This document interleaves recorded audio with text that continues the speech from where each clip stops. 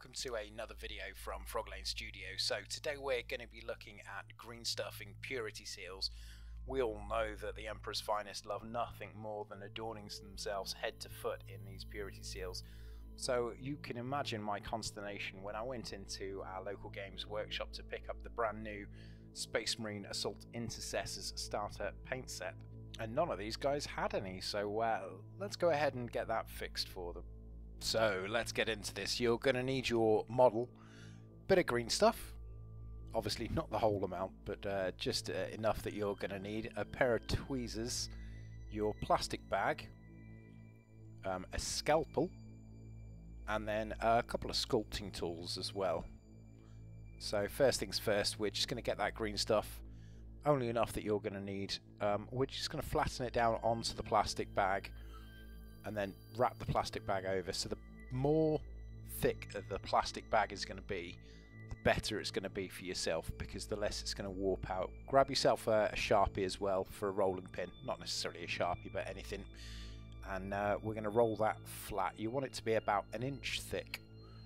Now once it is nice and flat, we're going to unravel the plastic bag, and now we're going to cut those purity seals to size.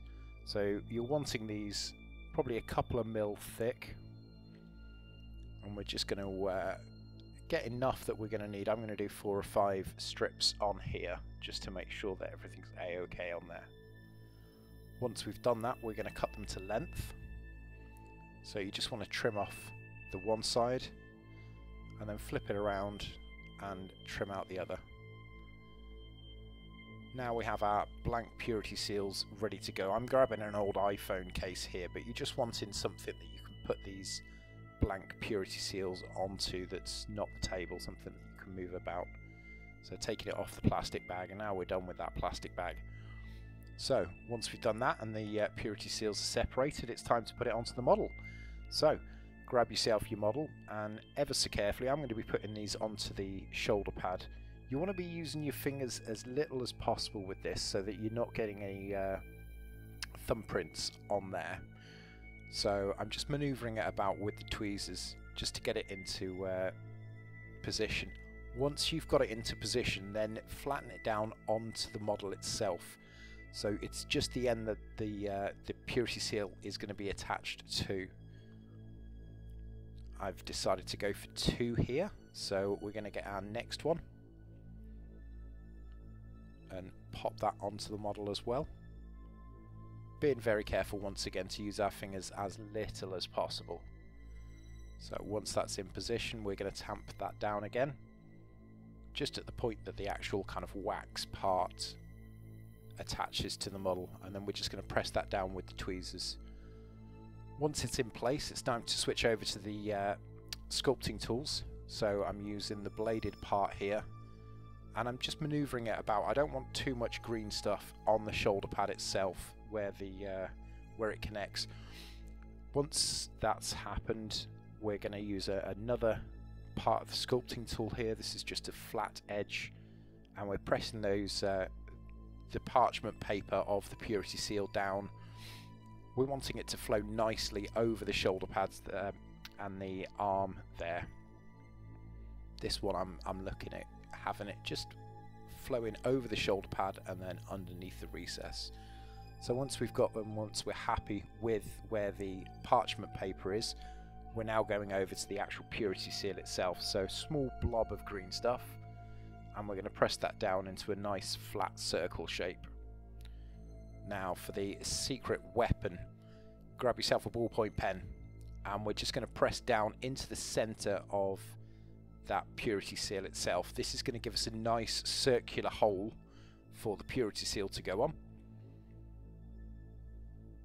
And now it's time to work that purity seal. So we're wanting the edges of the purity seal to be as thin as possible. You don't want thick edges on the purity seal. It's going to look more like a rosette and less like a purity seal itself. So the trick here is just using those sculpting tools to get it as flat and as round as possible, with the edges of the purity seal being as thin as possible. So here you can see me just playing about with different tools to try and achieve that effect as much as possible. Now I'm happy with how that's done. I'm going to start trimming the parchment parts of the purity seal. So I'm grabbing my scalpel back again, and I'm just trimming around the edges here, being careful not to damage any of the soft green stuff that we wanted to keep, and also being careful not to dig too much into the plastic itself, because you're going to end up marking the plastic otherwise to the model. So we're just trimming around. I decided that the parchment paper on the right hand side was a little too thick, so I'm getting my scalpel blade and once again just trimming that parchment paper down, getting right into the cracks there. Not digging so hard that I'm going to start marking the plastic, but just enough to cut the green stuff. Now it's just a case of getting that little bit of green stuff out. I'm going to have a little bit of trouble here, so I'm going to switch over to a pair of tweezers and just pull that out. There we go. We're almost there on this now. Just tidying up the edges, getting that little bit of green stuff out in the middle there.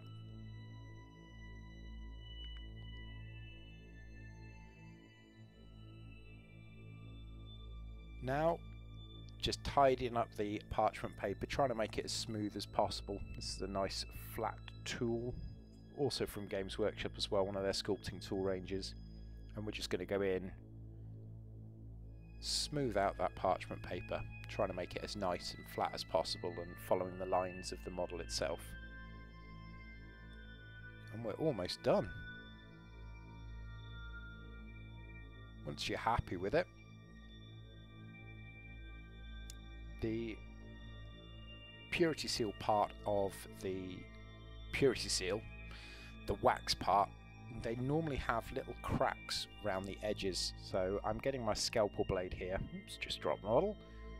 Getting my scalpel blade here, and I'm just going to put some marks around the outside. I'm putting them, if it's a clock face, at 12, 3, 6 and 9. And this just gives it an extra little bit of a realistic effect. And there we go. That's a purity seal fully done for us from start to finish. It's important to recognise when the model itself is finished, so that's what we're doing here. Once you're happy with it, job's a good one. And there we have it, one of the Emperor's finest, the Space Marine with completed purity seal. So once you're happy with it, you can do as many of these as you want to. Obviously, I would just say, if you are doing more than one at a time, you need to be really careful if you're doing a purity seal on the other side of the model that you don't end up wrecking this one. So what I would say is just little and often. So do one, leave it to dry, and if you're working on another part of the model, then go ahead and do that one as well. But I think this one's looking pretty dapper. So this green stuff tutorial is going to be the first in a set of green stuffing tutorials. So please let me know in the comments or by message about any topics that you want me to cover. If you have enjoyed this video, please feel free to tell your friends about Frog Lane Studio, where in future episodes we'll be covering more hacks, hints, tips and tricks to ease your hobby woes. We are streaming every single weeknight from 7 till 8 PM BST on YouTube, so come and join us there. And if you do want to buy any of the Games Workshop products or any of the others, I'm now affiliated with Mighty Lancer Games, who give a massive 20% off most of the products in the range.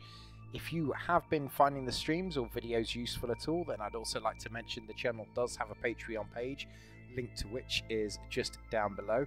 And if you have learnt or enjoyed any of this, then all support is greatly appreciated, as it allows me to continue what I'm doing, which is supporting you guys. Channel Patreons receive various benefits, such as requesting tutorial content or hourly one-to-one hobby sessions with myself, and we have a fantastic Discord community as well, so you're more than welcome to join. If any of that sounds good to you, or you'd just like to help support me continue making these tutorials, then feel free to have a look at the link below.